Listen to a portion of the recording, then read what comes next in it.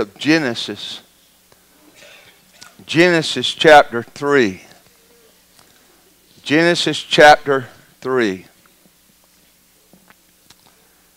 You know, we live in a world that is under the curse of sin. Genesis 3 is where that happened. Because, beloved, this is a sin-cursed world. There is trouble, there is trials, there are hurts, there are pains, there are sorrows, there's sadness, there's death. And we all, living in this world, experience these things sometime or another. Maybe you are experiencing some trial right now, some trouble, some heartache.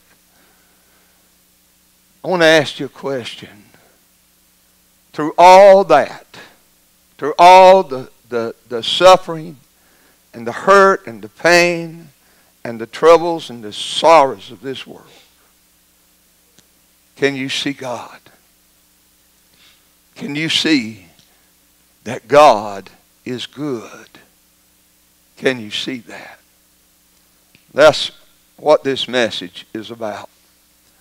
Genesis chapter 3. I'm going to begin reading with verse 1. And we're going to read through verse 10. And then I'm going to jump down to 2 more verses in this chapter. The Bible says, and y'all bear with me because you know my eyes are not good. Now the serpent was more subtle than any beast of the field which the Lord God had made. And he said unto the woman, Yea, hath God said, Ye shall not eat of every tree of the garden? And the woman said unto the serpent, We may eat of the fruit of the trees of the garden, but of the fruit of the tree which is in the midst of the garden, God hath said, Ye shall not eat of it, neither shall ye touch it, lest ye die. And the serpent said unto the woman, Ye shall not surely die. For God doth know that in the day ye eat thereof, that your eyes shall be opened, and ye shall be as gods, knowing good and evil. And when the woman saw that the tree was good for food, and that it was pleasant to the eyes, and a tree to be desired to make one wise, she took of the fruit thereof, and did eat, and gave also unto her husband with her, and he did eat. And the eyes of them both were opened, and they knew that they were naked. And they sewed fig leaves together, and made themselves aprons. And they heard the voice of the Lord God walking in the garden in the cool of the day. And Adam and his wife hid themselves from the presence of the Lord God amongst the trees of the garden.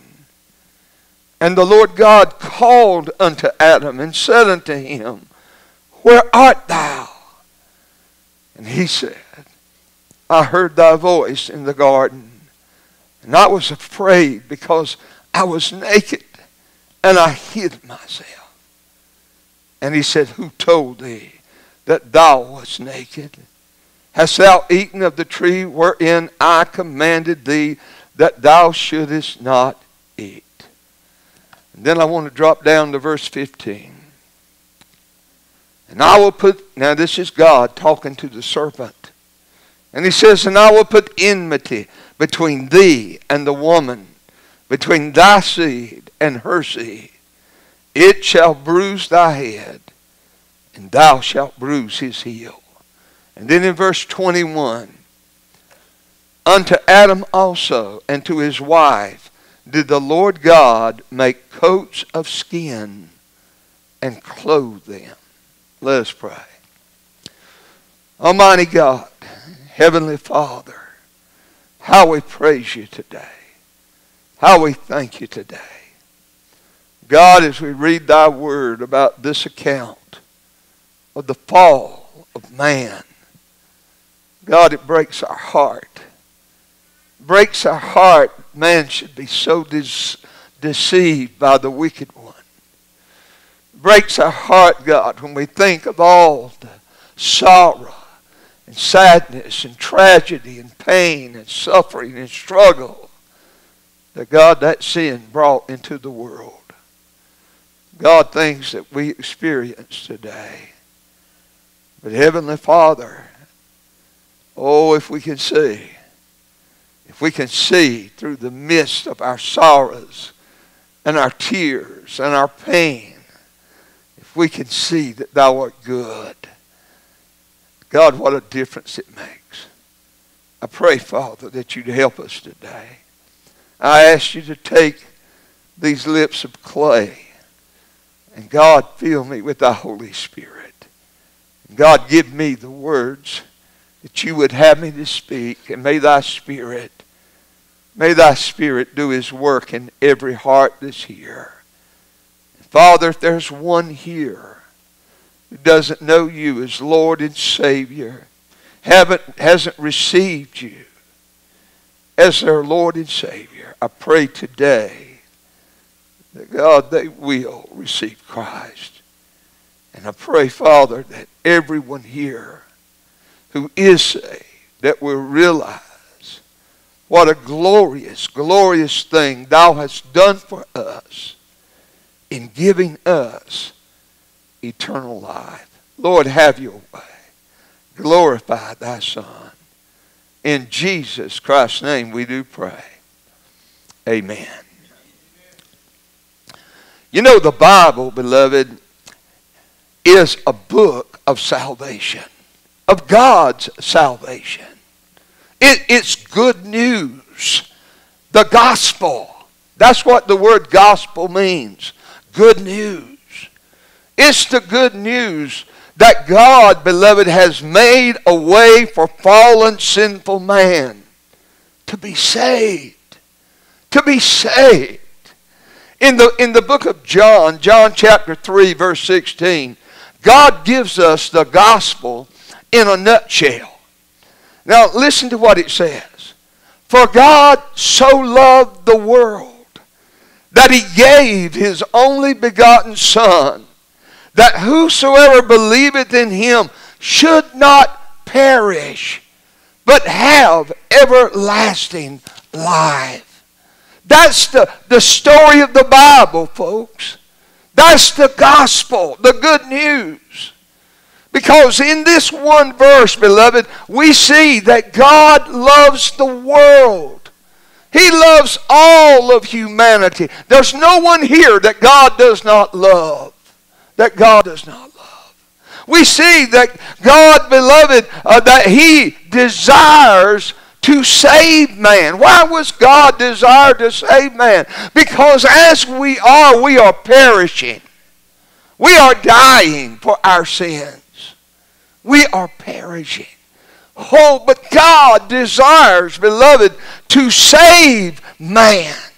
We see that Christ died, beloved, for the sins of the entire world, that they might be saved.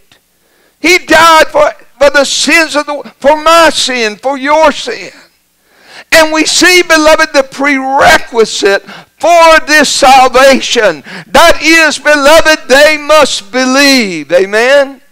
They must believe. Whosoever believeth, that they not perish, but have everlasting life.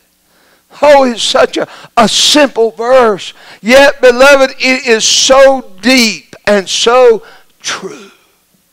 In fact, it's so simple, beloved, that many are blinded by its simplicity. They're blinded by it. Beloved, they're blinded to the point that they don't really understand that verse. So that's what I want to do this morning. I want to lay out for you the backstory of John 3:16, a verse that probably everybody here knows. So, that when, beloved, you hear it, when you hear this verse or you read this verse, you truly understand, beloved, what this verse is saying. Now, listen very carefully. In the beginning, God had a plan. He had a plan. It was a simple plan, beloved, that would fulfill, get this, the longing of God's heart. God had a longing for this. And God made a plan for it. You see, God's plan was, beloved, to create a being in His own image, an image bearer of God, an eternal being. Now get this. Please get this. Beloved, He wanted to create a being who was capable of loving God and of trusting God. Loving and trusting God. One that God could love back. But it had to be a creature with a free will. With a free will. One, beloved, who would choose to love God. One, beloved, who would choose to trust God. Who would be, in other words, beloved, one who would love God because he wanted to love God and would trust God. Oh, God could have made man without a free will. God could, amen? He could. He could have decreed that man will love Him. He could have decreed that man will trust Him. But, beloved, if God had done that, then that love and trust wouldn't have been real. It wouldn't have been real. It would have been forced. It would have been disingenuine love. Disingenuine trust. It would have been forced on man by God. Excuse me. Suppose I had the power to force my will on Martha. Boy, that's a good idea. I mean, I like that idea. Suppose I had the power. Suppose when Martha and I were dating, that I had the power to force my will on her. Suppose, beloved, I could rearrange her mind and her emotions and make her love me. If I could have made her trust me, would that have been genuine love? Would that have been genuine trust? No. See, for it to be real and to be genuine trust, beloved, real love, real trust, it must come, beloved, from her own free will. Amen? For her own free will. And that's how it was with God. God wanted, beloved, a being that would love Him. A being, beloved, that would trust Him of their own free will. But more than that, but also included in that, God wanted them to have a deep love for Him. A deep trust for Him. God wanted man, beloved, to trust and love Him with a deep love, a deep trust. Not, beloved, a flighty love. Y'all know what a flighty love is? Come on, you know. Look, I went through that when I was dating Martha. She loved me one week and hated me the next. No, they had to have a deep love. Not, beloved, a love that was here when things were good, but was gone when things got bad. They had to have a trust, beloved, that would trust God when things were bad as well as when things were good. He wanted, beloved, them to have a trust that appeared, but that not a trust that appeared in the good times, but disappeared in the bad times.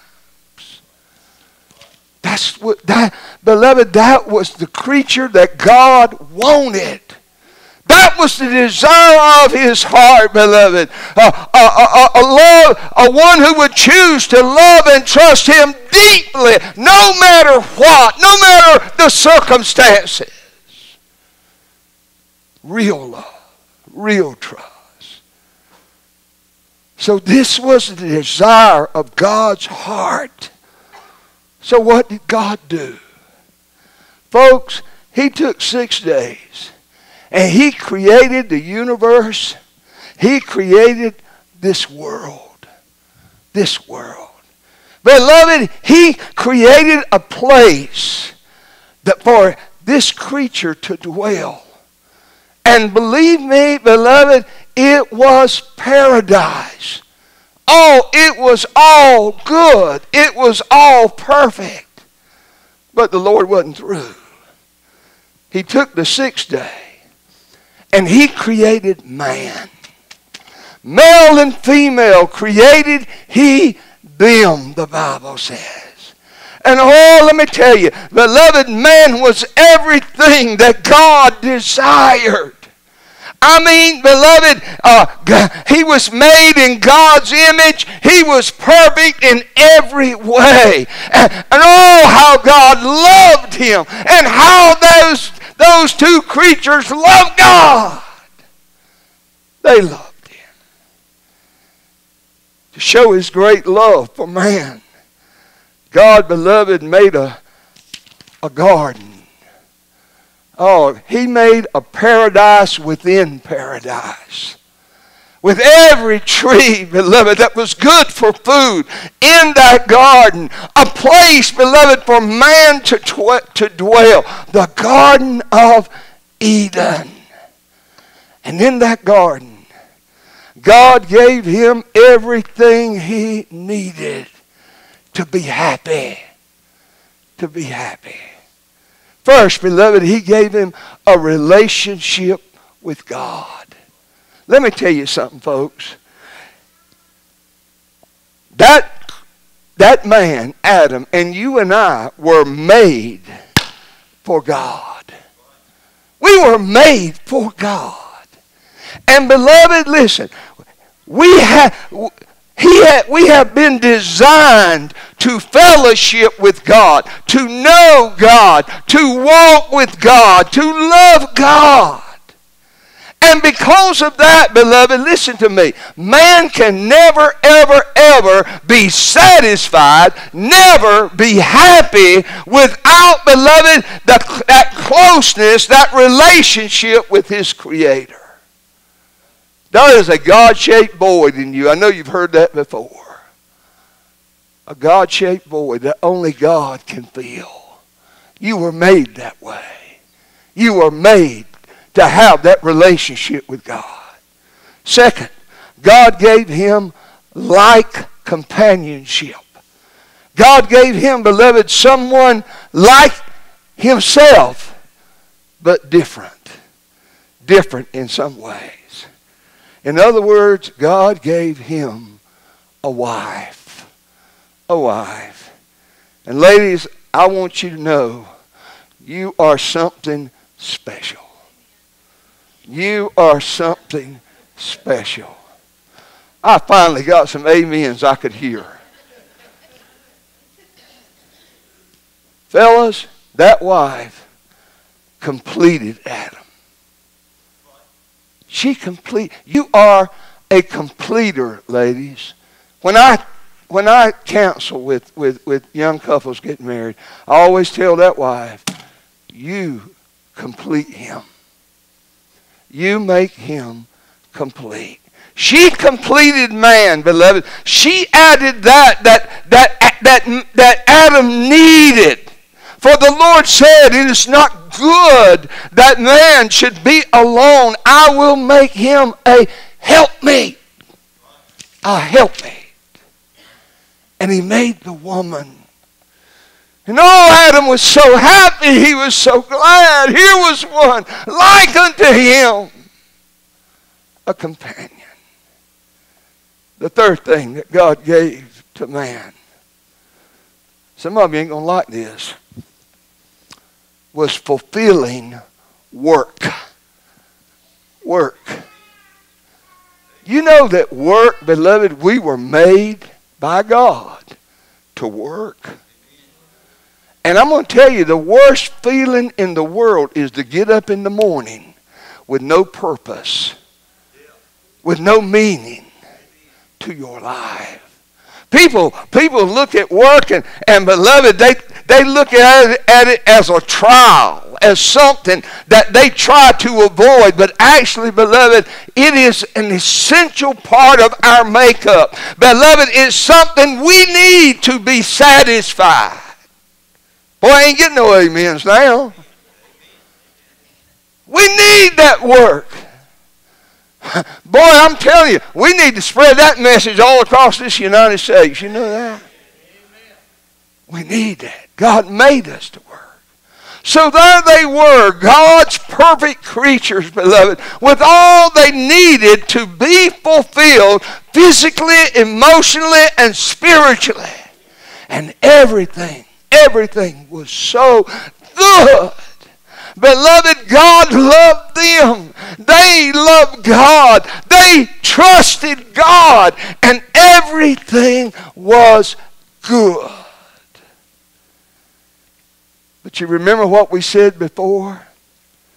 God wanted creatures who would love and trust Him even if things went bad.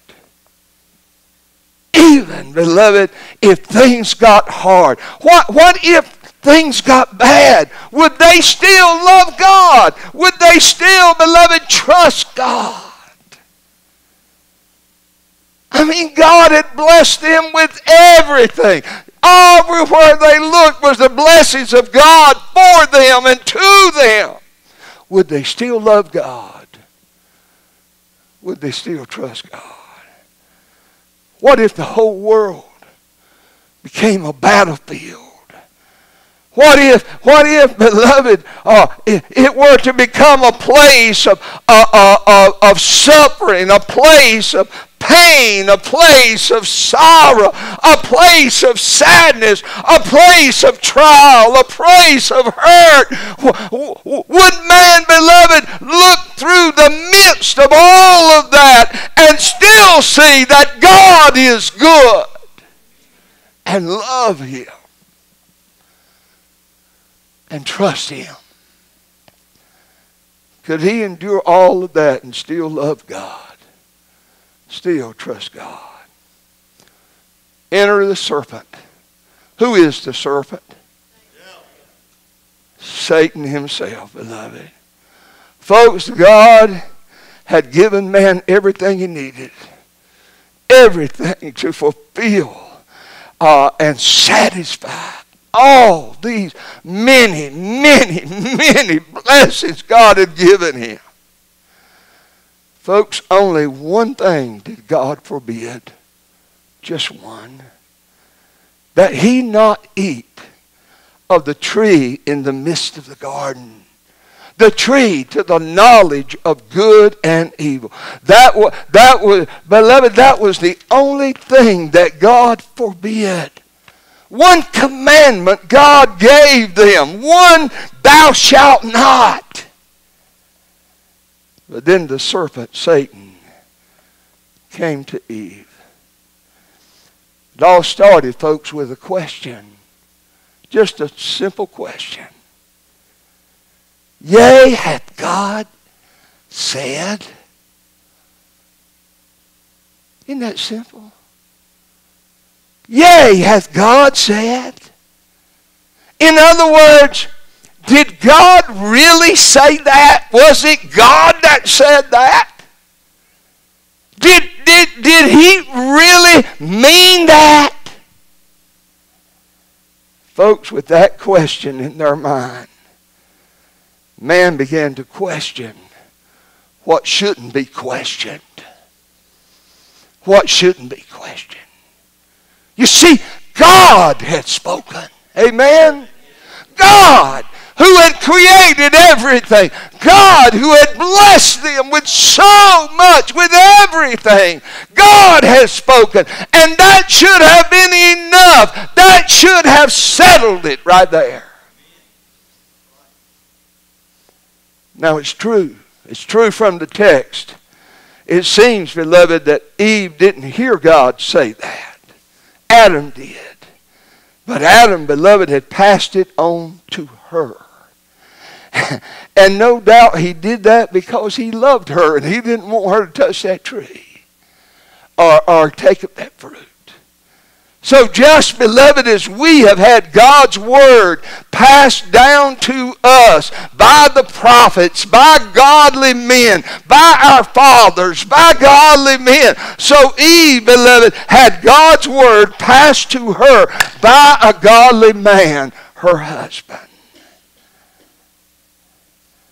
But here was a serpent who had never done anything for Eve, anything for man. He had never, beloved, never even shed a tear for them, much less loved them. And he was putting this question into her mind. Did God really say that? Did God really mean that? Folks, that was the beginning of the downfall of man. The beginning. She told Satan, she said, we can eat of every tree of the garden, but of the fruit of the tree in the midst of the garden, God hath said, ye shall not eat of it or touch it, lest ye die. Lest you die. You know what she should have said? She should have said, God said it, that settles it. Get away from me, devil. Get away from me. But it was too late now. Because she was conversing with the wicked one, the master of deception. And she, beloved, allowed him to put doubt in her heart concerning what God had said. Satan, beloved, saw this and he lowered the boom. Verse 4, ye shall not surely die. Hey, God is just trying to keep something good for you, good from you. God knows if you eat of that tree that your eyes will be open and you'll know good and evil and you'll be as gods. Oh, God's trying to keep something good from you.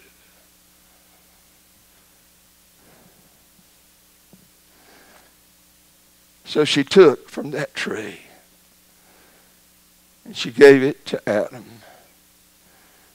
And folks, they fell. They fell into sin. They disobeyed God. They sinned. They disobeyed the Lord who had blessed them with so much. The God that had blessed them, beloved, with everything. They sinned against Him. When they realized they had sinned against God, what did they do? They did what men do today. They ran and hid. They didn't go to God and say, Father, I am so sorry. You are so good. You've been so good to me. You have blessed us and we have sinned. Lord, have mercy upon us. Forgive. They didn't do that. They ran and hid from God. Folks, they started the religion of the fig leaves. What do you mean, preacher? Their eyes were open and they saw, beloved, their sin. And so they sewed fig leaves together to hide, beloved, their sin from God. Now notice this. Notice this. That is exactly what man does today. For all have sinned and come short of the glory of God. Do we run to God? We run to this one that loves us so much and take His way of salvation. No, people run from God and they hide behind fig leaves. Fig leaves of their own making. Of their own making. God came. Now, get this. God came looking for them. They had wronged God. Amen? Come on. But they came, but God came. They didn't go looking God. God came looking them. Oh, how great is God's love to do that. Oh, after all of God's goodness and all of God's mercy on them, and they run from God, and God comes looking them. Oh, how much He loves them. How much He loves them. So, God came looking for them. Why? Such is God's love. Such is God's love for sinners, for you and for me, as it was for Adam and Eve. God called to them. Where art thou, Adam? Where art thou, Adam? I love you. Where art thou? That's what God does, beloved, to lost sinners today. He calls us. He calls you to Him. To Him. God saw, beloved, their fig leaf aprons.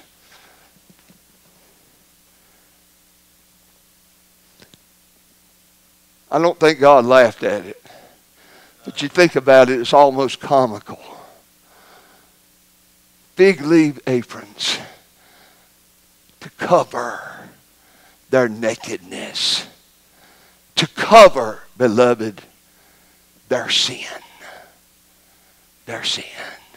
God looked at that and God said, no. That will not do.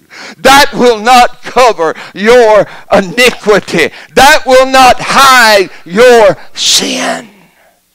It won't do it. So what did God do?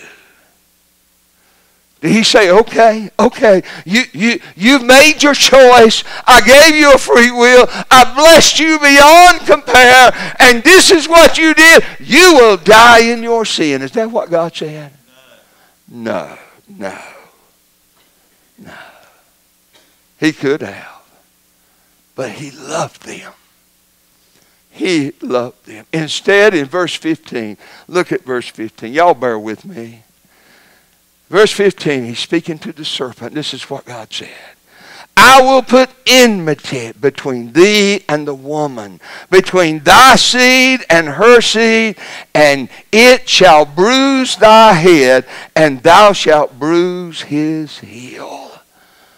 Beloved, God gave them the promise, listen, the promise of the Messiah, of the Savior. He told Satan, there's going to come one of the seed of woman. Man's not going to have anything to do with it. The seed of woman. In other words, a virgin birth. And this one will bruise your head. He'll destroy you, Satan. He will kill you. He will destroy you. And all this that you've done. And you will bruise his heel. You'll hurt him, but you won't damage him. That's the first promise that God gives, of promising a Messiah that's coming. That's coming. And then, beloved, God gave them the promise. Listen to me. In verse 21, He gave them the promise of the blood atonement. Verse 21, let's read that again. Unto Adam also and his wife did the Lord God make coats of skin and clothe them. How did God do that? He shed blood. Coats of skin. Beloved, He shed blood. And I think probably it was a lamb. He killed a lamb. And He took, beloved, that coat, and He covered them, and He said, now you are covered. Now your sin is gone. Now it's atoned for. What was He saying? He was saying, without the shedding of innocent blood. Your sins cannot be atoned. It takes blood, innocent blood, to pay for your sin. To pay for your sin. Folks, Adam and Eve sinned. They were the prize. They were the highest of God's creation. God, beloved, told them a Messiah was coming. He told them that was going to destroy the works of Satan. And He told them, beloved, that this one that was coming would shed His blood, His innocent blood, to atone for their sin. But they had another problem. You see, when they disobeyed and they brought sin into the world, they were the highest of God's creation. So when they sinned, beloved, they brought sin down upon all creation. Upon all creation. Beloved, the world from then on would be full of suffering, full of sorrow, full of pain, full of want, full of death, beloved, full of hard toil. But there in the garden was the tree of life. The tree of life. If they ate of that tree, Adam and Eve would never die. Somebody says, "Whoa, preacher, that's wonderful." No. That was bad. Because if they ate of that tree, listen, they would live forever in a world of suffering and pain and sorrow, a world of sin. You young ones are not going to understand this. You around my age, you might. You probably will. The older you get, the tighter you get. Amen? You see a lot. You feel a lot of pain throughout your life. You cry a lot of tears. And when you get older, you get tired of the pain. You get tired of the suffering. You get tired of the struggle. You get tired, beloved, of the hurt. You get tired of the sadness. You get tired of all the things that sin has brought into this world. And you long for paradise again. You know, that's what God made us for, paradise. You long for heaven. You long for heaven. You long for it. You long for it.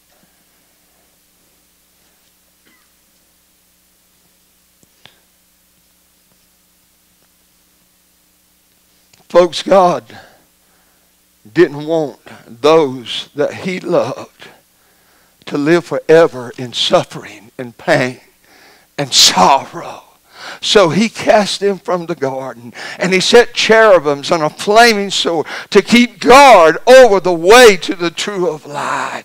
You say, "Preacher, that sounds like judgment to me." You know what? If you'll check, many times when God judges, there's mercy and grace in it. This was God, beloved, blessing them to keep them from living forever in pain and sorrow and death and struggle. Now the descendants of Adam, they went out from the presence of the Lord into a world of sorrow, of sickness, of pain, trial, and death. Would they still love God? Would they still trust God, trust His promises, trust in His goodness? No. The vast majority would not. Would not. But there was a remnant who did. There was a remnant that still believed God, that still loved God, that still trusted God, that still knew that God was good. While the rest of the world sought happiness and fulfillment in earthly things because they had lost the real happiness and fulfillment in the garden. Beloved, they sought happiness in agriculture, in architect, in music, in the arts, in the accumulation of wealth, in the accumulation of power. They sought it and they sought it, but they could never fill that empty longing inside of them for God. So they made their own gods. False gods, idols that they could control. And they bowed to their false gods. Oh, but men like Enoch and Abraham, Noah, Job, men like Moses and David and Daniel, beloved, and a host of others kept worshiping, kept serving, kept trusting, and believing in God and His promises, even through the troubles and trials and suffering and sorrow. And they knew real happiness. They knew real peace. Because they knew God. I want y'all to look at me. I know I'm not pretty. Look at me for just a minute. I'm at peace. I have joy. You want to see? I got it. I got joy. I'm not going to try that again. I got joy. I'm happy. You say, preacher, look at all that's going on. I see it. I know that God is good. I trust Him. I believe in Him. I believe in His promises. And I got peace. And I got joy. After 4,000 years, it happened. God gave His only begotten Son. Gave Him to be the sacrificial lamb for the sins of the world. And to all who will believe on Him, He takes their sins away. He, beloved, reconciles them back with God, their Creator. He gives them eternal life. And He gives them a new nature. And He gives them, beloved, they are adopted into the family of God. And they become heirs with Christ of all the riches and glories in heaven.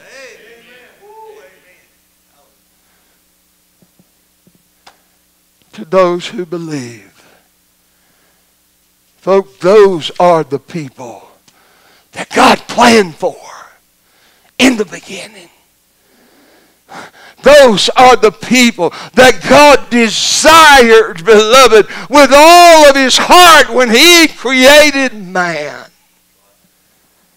People who would love Him as God and trust Him as God willingly, even though they live in a world of sickness and pain and sorrow and death. Do you see? Do you see, beloved, the backstory to John 3:16? Do you see it? For God so loved the world that He gave His only begotten Son, that whosoever believeth in Him should not perish, but have everlasting life. Folks, we are all sinners. Sinners by nature and by action. But God, in His great love has made a way of salvation for those who will believe. And it's the only way. It's the only way. God has put before us life and death, like old Joshua in the Old Testament. Told the people, put before you life and death. Choose life. Choose life. Listen, you can hide. You can hide behind fig leaves. Hide behind the lies of the world. Hide behind religion. Hide behind good works. Hide behind church membership. Hide behind even atheism. Hide behind it. It will not suffice. It will not hide your sin from God. Only the blood of Christ can save you. Only His innocent blood. And that only by believing on Him. By believing on Him. God is looking for a people, beloved, who are the people He intended them to be. People who willingly love Him as He loves us. People, beloved, who will trust Him, believe His promises. Is that person you? Is it you? I want you to stand, heads bowed and eyes closed.